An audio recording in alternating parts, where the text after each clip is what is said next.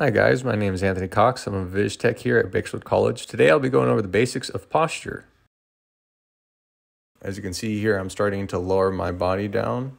That way I can get a good stretch of my lower back. I'm going to begin rolling up and starting to stack my vertebrae on top of each other nice and evenly. That way I can have a good basis for my posture to start.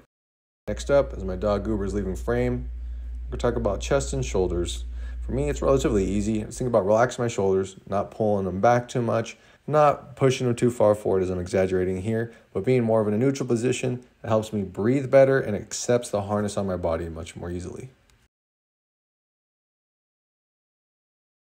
Next up, we're going to talk about our hips and or tissue box. Remember from the section before, we don't want to pull our shoulders back because we have a tendency of driving our pelvis into the ground or turning our box towards the ground. We want to make sure that the tissue box is nice and flat, especially towards the front, because that'll help support the bottom of our harness.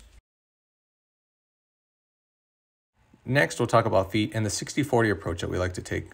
60% of the weight is on the front of our foot and 40% is towards the back of our foot. Let's just make sure that we're not leaning our bodies or just applying pressure with the front part of our foot to accept more weight. Finally, we'll talk about the face and or presence.